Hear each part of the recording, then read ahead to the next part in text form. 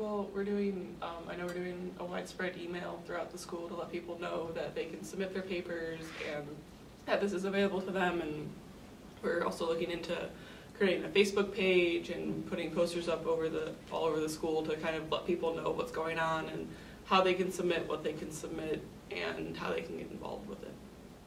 There was in the Star too, I think. Yes, in the Star. The newspaper. In the newspaper? So you mentioned email and Facebook and the newspaper. Any other approaches that you've already thought of? Just a simple one, word of mouth. I'll sometimes walk up to a friend, say, hey, we have this coming up, would you be interested? Just to hear their quick verbal answer and try to keep them in the loop in the future.